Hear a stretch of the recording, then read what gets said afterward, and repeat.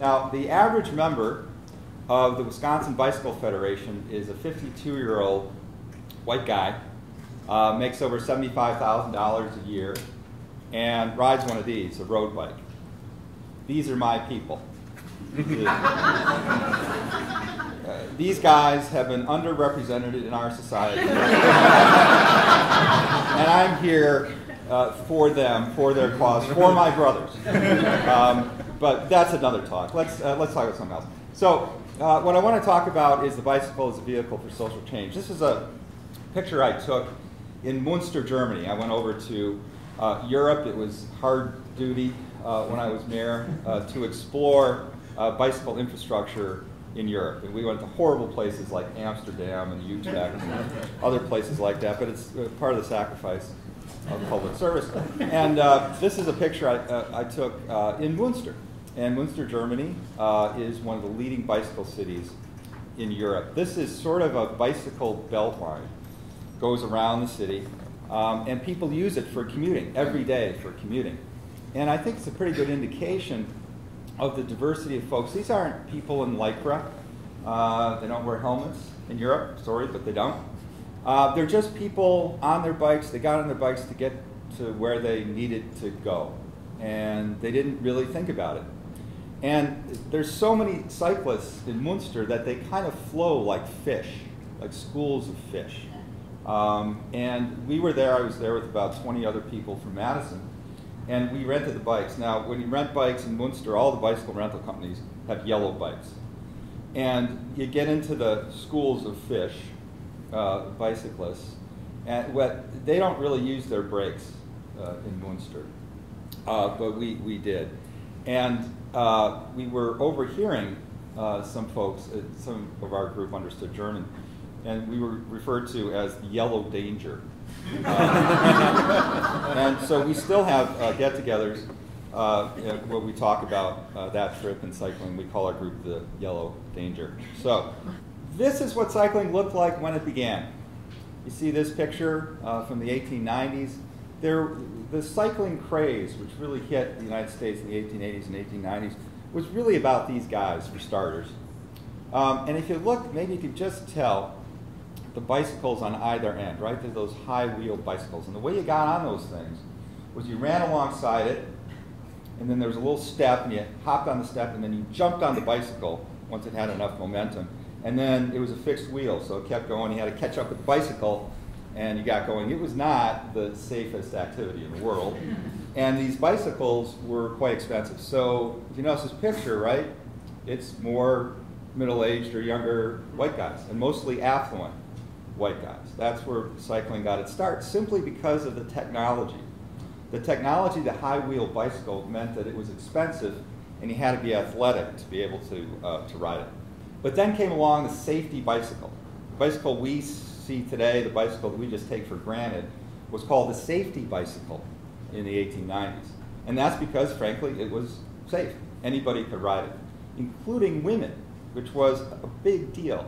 This is Susan B. Anthony, and she says that nothing had done more up to that period to emancipate women than the bicycle. And that's because they had freedom of mobility, freedom of transportation. And it threatened to upset the entire social order. If you look at that slide on the left, this is a woman. Now she's in bicycling gear, she's ready to bike, but she's going to abandon her family, her husband and her 2 children. And you can see the bicycle in the background there, kind of peeking out ominously behind the curtain, threatening to destroy the American family. Which, of course, we know it did.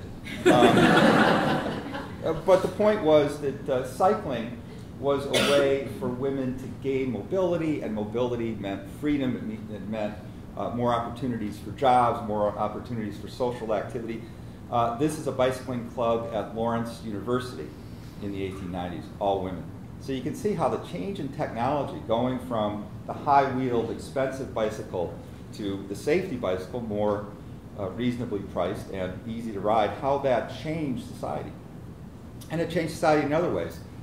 This is obviously a couple of African-American middle-class couples out for what is probably a Sunday ride. This is in Denver. But this was taking place all over America. Bicycle was an inexpensive means of transportation, a way to really move into the middle class. And this is a quote from the Pneumatic. The Pneumatic was a magazine dedicated to cycling in the 1890s and early 20th century. And the Pneumatic said that the bicycle broke down the barriers and prejudices of estate and exclusiveness. So, what's happening today? Well, African Americans make up 11% of the American population, but only 5% of cyclists are African American. Hispanics make up 14% of our population, but only 6% of cyclists are Hispanic. This one gets a little tricky. We have a research department at the Bicycle Federation, and we've crunched all the numbers, we've looked at all the studies. We concluded that approximately 50% of Americans are female. You can double check that, backed up by Wikipedia and other sources. But only 24%, 1 out of 4 cyclists are female in the United States. And that's different from the rest of the developed world. In the Netherlands, over half of cyclists are women, and in Germany, where I took that picture, half of all cyclists women. There again, demographic studies indicate that roughly half of the population happens to be female. So we want to do something unique in Madison. We want to get to 20% of all the trips taken in Madison. It's called mode share. 20% of those trips we would like to be done by cycle in Madison by 2020. Currently it's around 8%. We are never going to get to that figure until we get gender equity in cycling. There's another aspect of cycling that's pretty important, and it's the main point I want to make today. And that's that cycling is cheap. So once you buy the bicycle, and sometimes you can get one for free, cycling is almost completely free. Actually, national study says it costs you $308 a year to run a bicycle. As compared to running a car, $8,220 a year to support a car. So imagine if a family could get away without having just one car. That's $8,000 in their pocket. $8,000 that can be spent on education or going to, that money could go to a college fund. There's so many other things that money could be invested in rather than just transportation. So the biggest expense in any household, as you know, is housing. And it's quickly followed by transportation. And the transportation costs are catching up rapidly with housing. And so it's interesting to look at not just the cost of housing, but the cost of housing plus transportation. And there's this cool organization in Chicago, it's called the Center for Neighborhood Technologies, and they do these studies for every metropolitan area in America. And so the slide on the left is the way most folks look at the cost of housing, the way realtors like to look at it. And there's this phrase in the real estate industry, drive till you qualify. In other words, drive as far away from the central city as you can until you can afford a house. But the problem with that is that they're just looking at the cost of the house. They're not taking into consideration the tremendous cost of commuting back and forth. And so the slide on your right takes that into account. And so what you see in the yellow areas are the less expensive areas. What you see is that what looks like a bargain out in the far-flung suburbs of Milwaukee actually is not so much of a bargain. And that the places that are really inexpensive to live, where a family can save and move up the economic ladder, are in the central city, in those very places that have the tight infrastructure, the places, the libraries and the places that you can shop, that you can get to by a bicycle because the infrastructure is there, because the distances aren't so great. And those are also the census tracts that are some of the poorest in the state of Wisconsin. So we do some things at the Bike Fed to try to address this issue. This is the Valid Bike Shop. It's a bike shop that we started at North Division High School a few years ago. 80 kids have gone through this program. They've learned to be bicycle mechanics. Now some of them have actually gone on to careers as bicycle mechanics. This is AJ. He's doing that. The kid to his right, that's Kenneth, and Kenneth has an ambition now to open his own bicycle shop.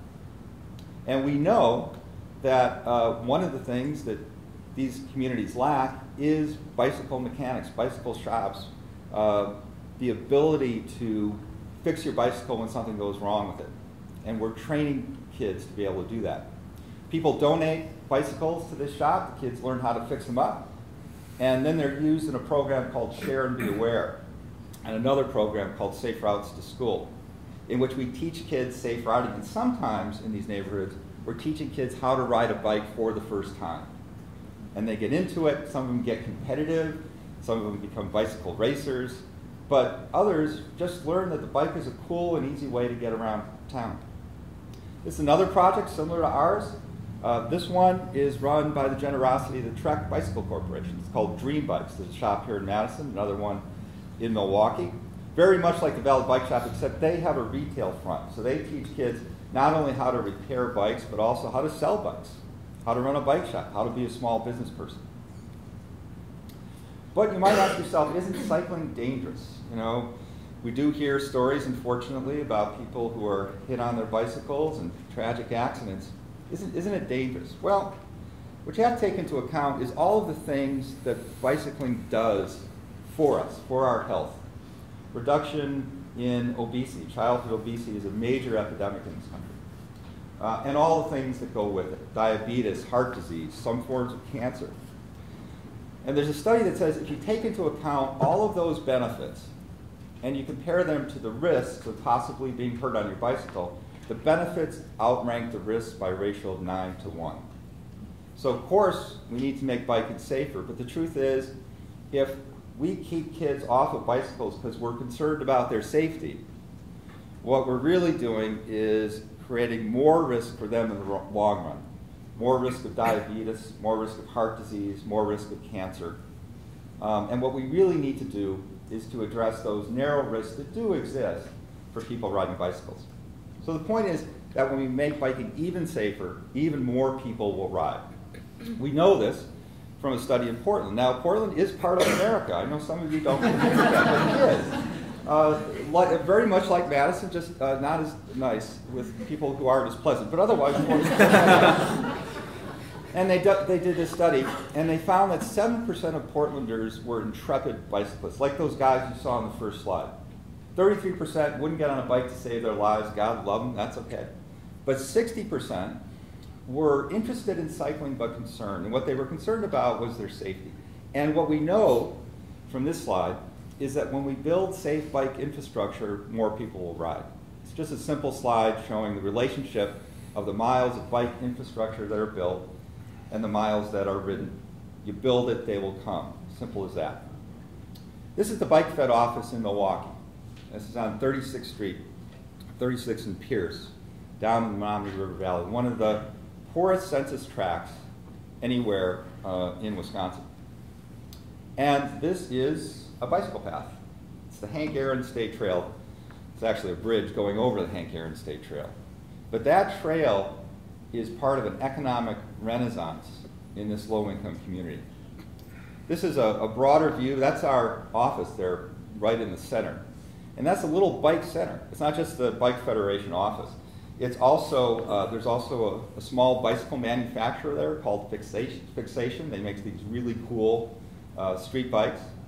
And the guy who owns our building, who also has an office there, is a guy named Tom Schuler, who actually rode the Tour de France. And he runs a bicycle company out of there. They put out races like the Tour of America's Dairyland and some others. So it's a little bicycle center right in the center of this rather poor neighborhood. But look what it's done. Between us and between the Hank Aaron Trail, the building on the far left is a Center on Urban Ecology, a multi-million-dollar investment in that neighborhood. Next to it is a vacant building. It won't be vacant for long. It's going to be a school. Then there's our building, and the building to the right is also going to be redeveloped as office buildings. So bicycling is really at the center of the redevelopment of this neighborhood. And this was the celebration of the opening of the Hank Aaron Trail. This is a trail that winds down from 36th Street, which is a little higher, down to the trail. And as you can see, the Brewer Racing Sausages showed up for this event, which indicates that it is an important event in Milwaukee when they arrive. And I want to close with this. This woman's name is Alita Ramirez. and she's a counselor at the 16th Street Public Health Center. Doesn't make a lot of money, but she's dedicated to her community, grew up on the south side of Milwaukee, and she rides her bike every day. And I asked her what it meant to her family budget. And she said she figured it meant that she saved $20 a week. It's $1,000 a year. Now, for some of us, that may not sound like a lot of money, but for a low-income family, $1,000 a year is incredible. And I asked her about her favorite biking story. And she said one day she was biking, so she bikes for commuting, but she also loves to bike for recreation. And she loves to ride to Milwaukee's lakefront. And she said one day she rode to the lakefront, she was riding back, she got a mosquito in her eye. And it was bugging her, but you know, when you're on your bike, sometimes you don't want to get off. And then she said it just rained, it just poured, and it washed the mosquito out of her eye. And she thought that was just great, just a fitting story of how when you persevere on a bike, you get through, and things get better. So that's my point. That's my story. I love these guys. These are my people on the left. I don't want to lose them. I want them to keep riding. It's great. But I also want biking to be thought of as a vehicle for social change, something that will help people like Alita and her neighbors get on at least the first rung towards the American dream. Thank you so much.